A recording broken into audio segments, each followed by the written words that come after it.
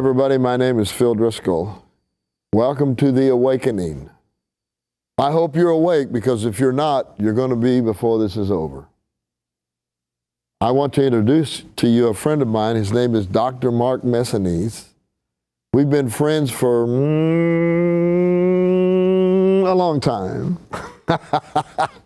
And Mark is he's a medical doctor, and he's just involved in a lot of scientific things, and I love the way his mind works, because musicians only count to 4 and Mark counts to 4 billion. So we're going to have a good time today, but we're going to start with this. If you have subscribed to the theory, and you might be sitting here drinking a beer, you might be in some bar, you might be in a nightclub, you might be in a hotel room all by yourself, but if you have bought into the theory that God is dead, God's not alive, God's not cool, God is not happening, if you have bought into that misnomer, then this program is for you, because by the end of it, I think you will see clearly that God is not a concept in which we reveal our pain, like John Lennon said.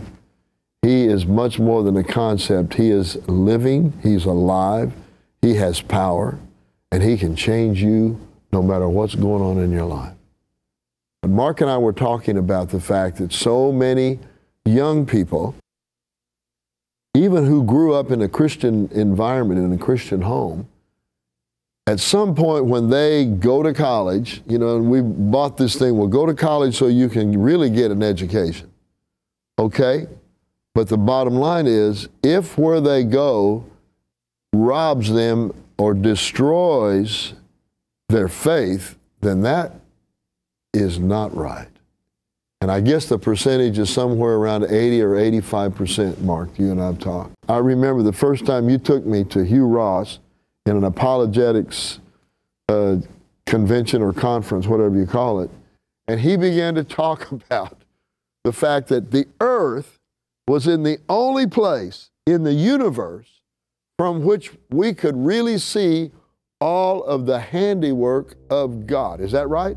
And it would appear that man, in the time that man has been here, we have this opportunity to see the cosmos clearly in a way that if we were at any other time in history, we wouldn't be able to.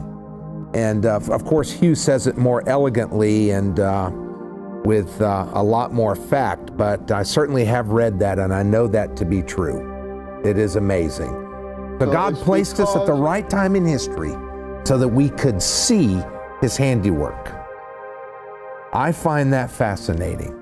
Wouldn't it be just like God if he created man in his image and desired for mankind to live a life of fullness, of fulfillment?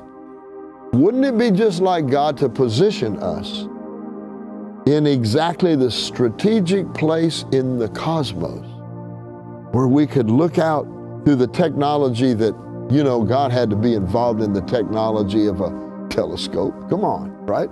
He puts us in a place where we could actually see his handiwork. I don't know how that affects you, but it makes me want to stand up and cheer, because that God that created all of that created you and has a plan for your life.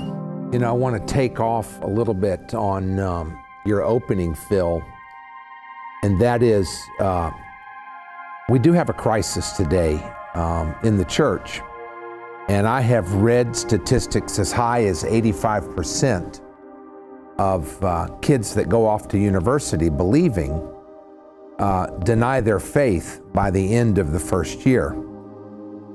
And I think the question that has to be asked, of course, is why? That's the question. And it's been looked at pretty closely. And you know, recently I listened to Frank Turek, who is a great guy out of Charlotte, North Carolina, who really spends his time on college campuses. And he goes and he queries kids, and he has debates and question and answer seminars. And his conclusion is that they weren't prepared. They know what they believe, but they don't know why they believe. And I have to tell you that that was my experience. I went to university as a Christian. I'd had my conversion experience in high school.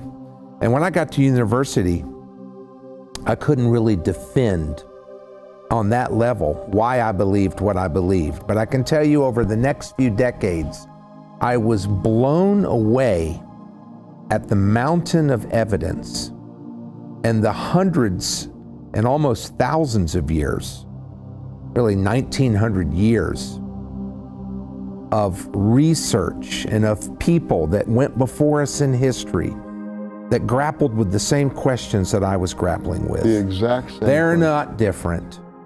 They might be a little, there may be some nuances, but the really exciting thing is that historic Christianity we stand on the shoulders of giants, the giants of history, some of the most intelligent people in recorded history who didn't come to faith because their mother told them that there was a God. They actually came as skeptics. And as I began to look at that, I was astounded that there was a body of evidence that really pointed to a creator and answered those big questions. Undeniably. Apparently so. You know, and so we stand on the shoulders of intellectual giants who were looking for God and found him, you know. So this is not a new rodeo, as we say. This is not something that is just a few decades old or in the last decades old or some phenomenon of the last century. We have a very rich history of men and women from every conceivable culture on this planet who asked the questions and found the answers.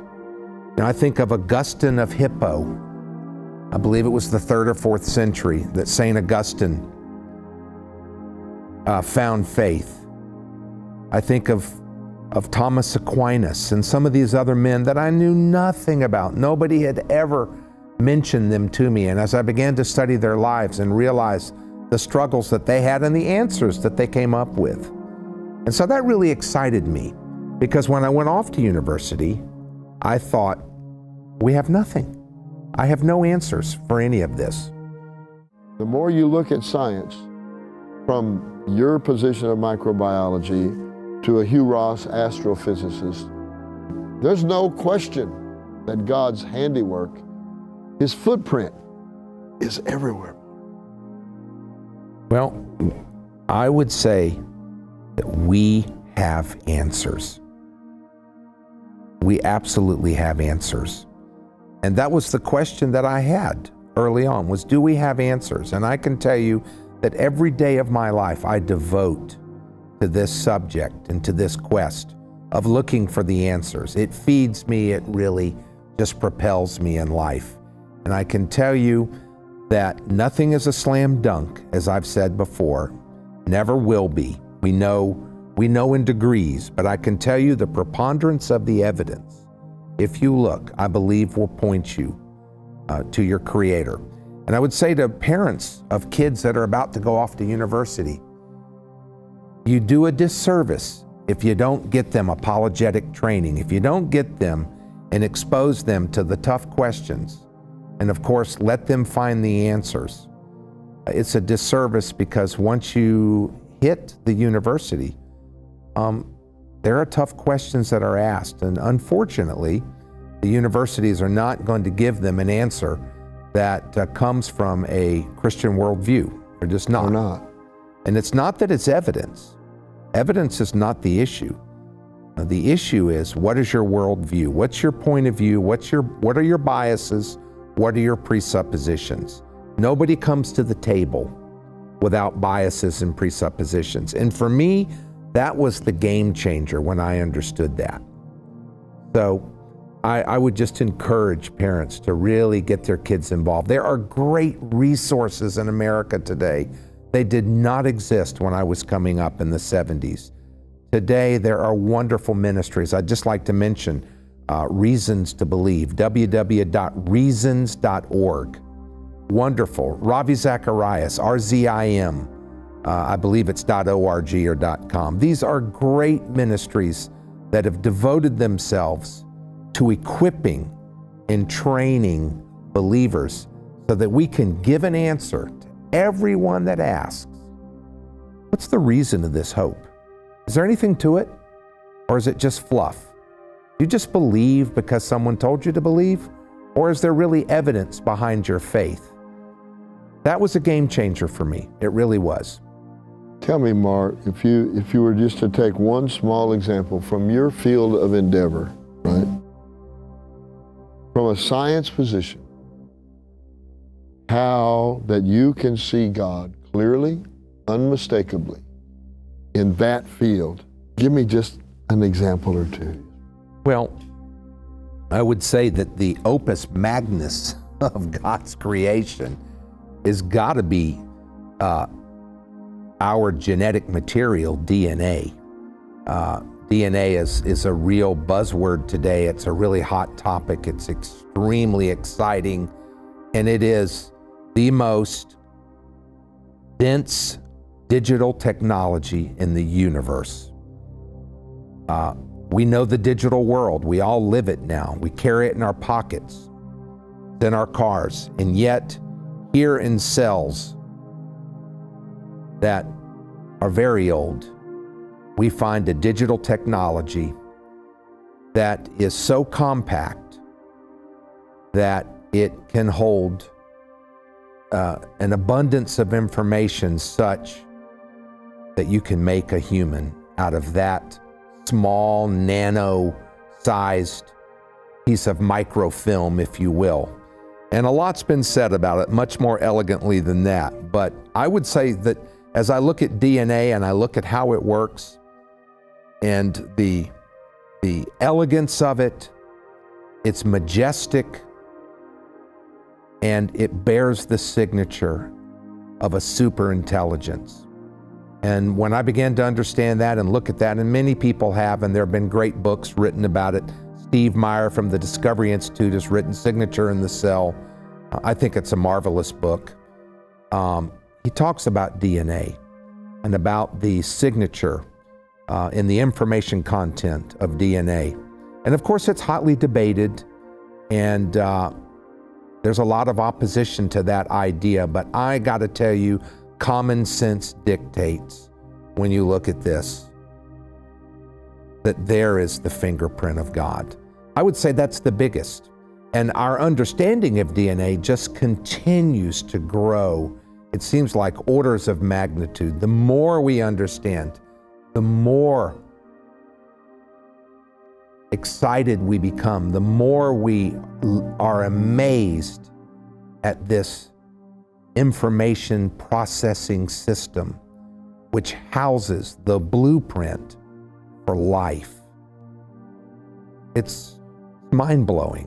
Since I know nothing about DNA, to someone who really even barely understands it at all, explain it. Well, I can say that it is a digital technology. It's a code.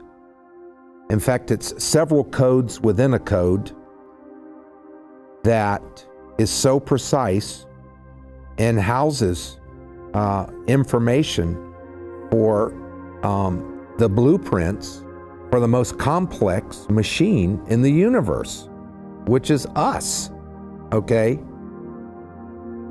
You know, and as we look at it, I mean, to me, it is just it's a marvel of the universe that something like this exists.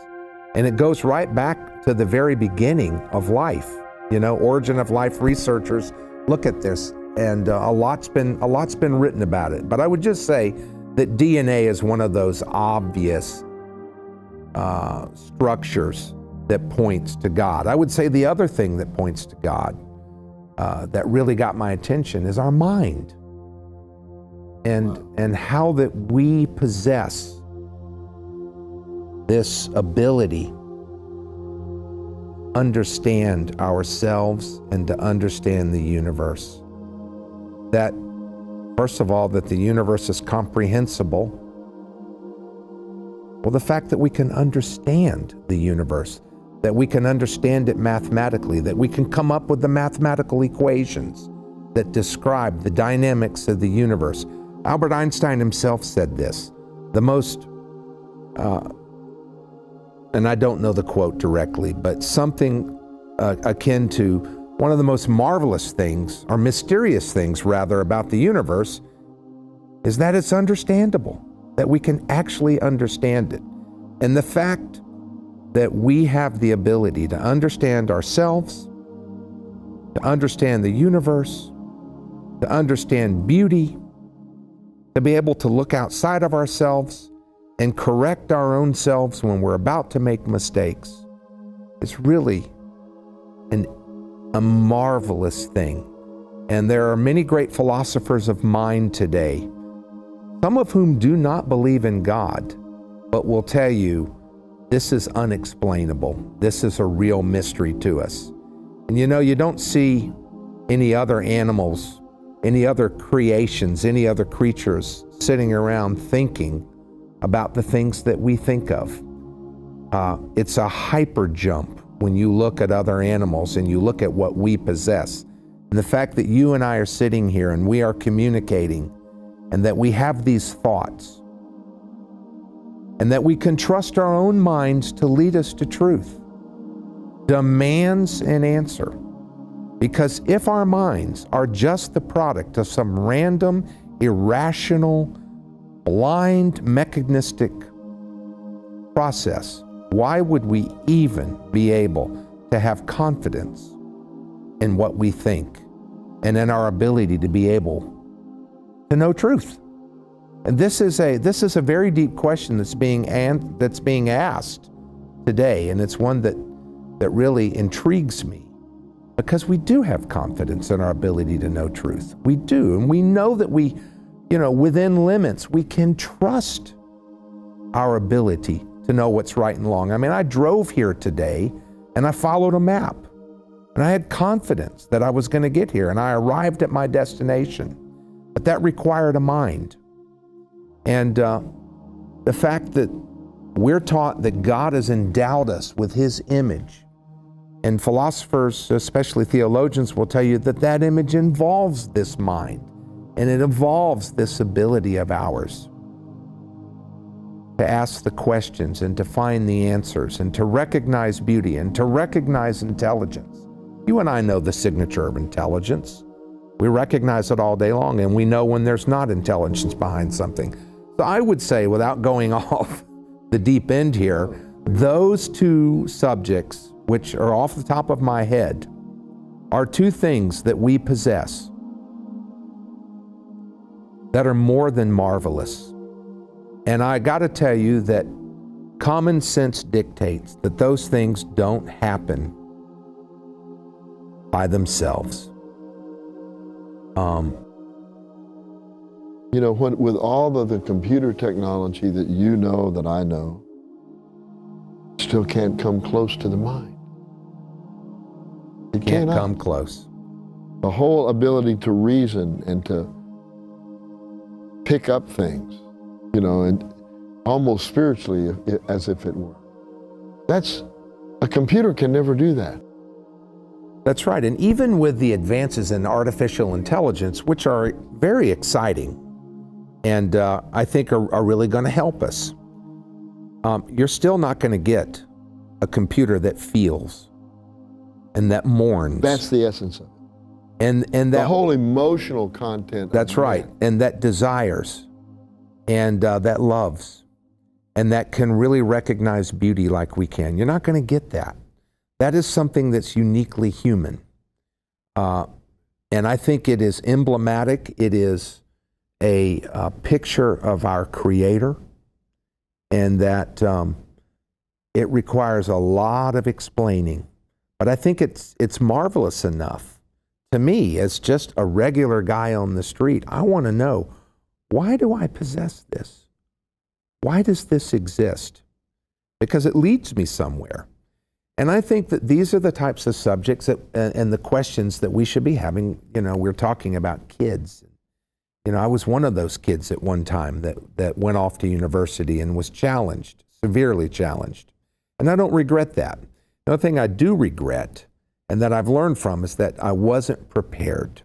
And today we do not have the luxury of not preparing.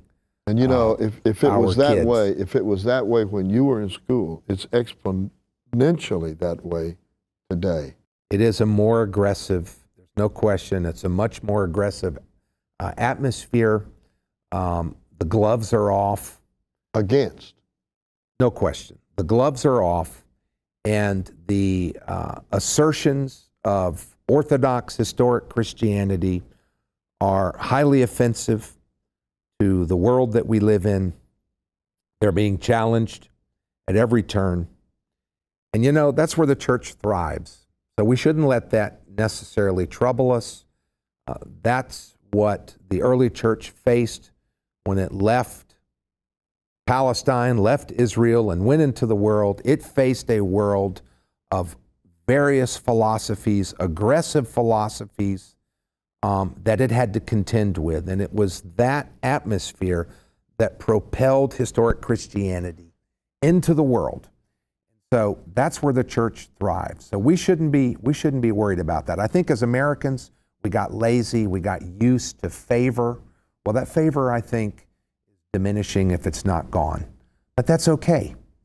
That's not what's necessary.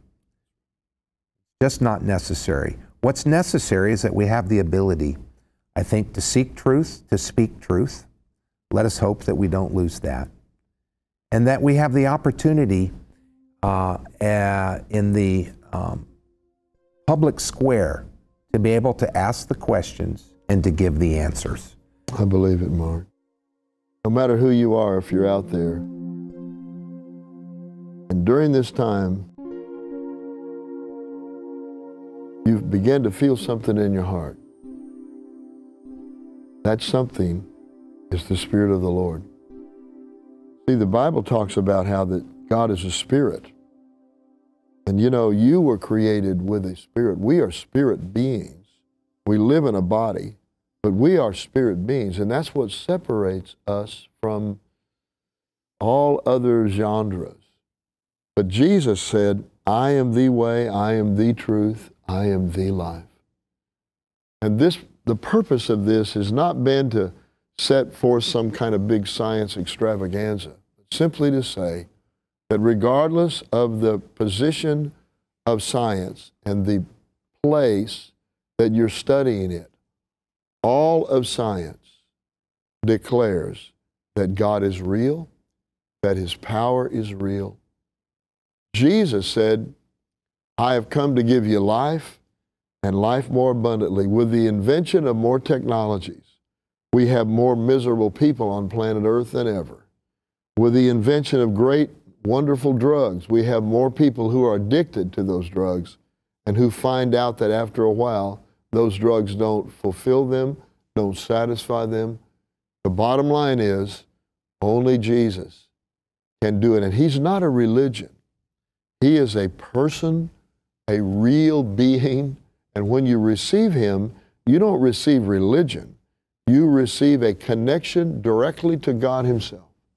And that's what this is about. And Mark, let's just pray with everybody. And I want to just believe God right now. So Father, in the name of Jesus, I send the word of deliverance and healing to every person under the sound of this voice. If you're out there and you don't have Jesus in your life, just say this with me. Jesus, I believe that you're real.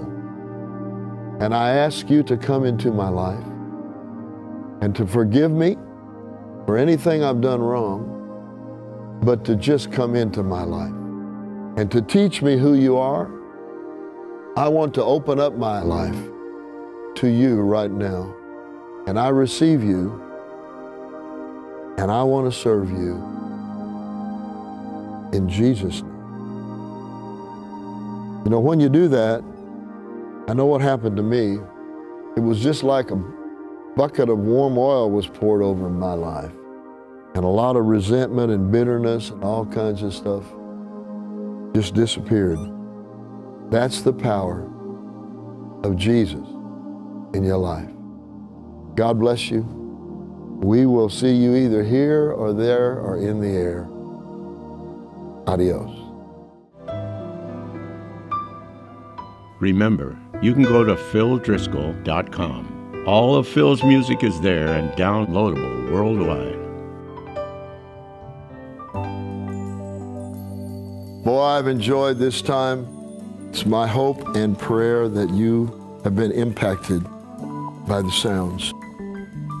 Really, I believe by the sounds of heaven. You know, when you look at it and you study Lucifer, he was in charge of atmosphere control in heaven. That's what his job was. If you read Ezekiel, you'll find that he had melody, harmony, and rhythm built in him. He didn't have a band, he was the band. And boy, when I look at songs that magnify and uplift and point us in God's direction, those songs have a heavenly dimension.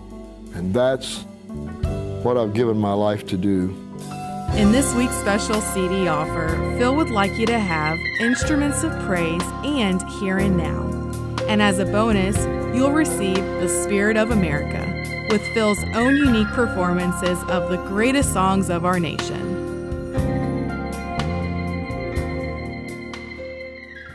And you know, it's my prayer that you will put music in your atmosphere, in your world, in your car, in your homes that really bring God's presence. I'm not talking much about it, but you can go to our website. It's www.PHILDRISCOLL.com. And all of my music is there and downloadable, which is wonderful. So you can do it no matter what part of the world you're watching this in. And then, years ago, God dealt with me about songs about our country, and I did a CD called The Spirit of America. And you know, the Spirit of America, when you think about it, America never would have existed except some God-fearing men that had a relationship with the Lord. Said, you know, we should create a country that will allow people to worship freely with their choice of worship. And you know, that's what happened. That's where the United States of America exists. We can't ever forget it. I want to make that my free gift to you as you get these CDs. God bless you. I'll see you here or there or in the air.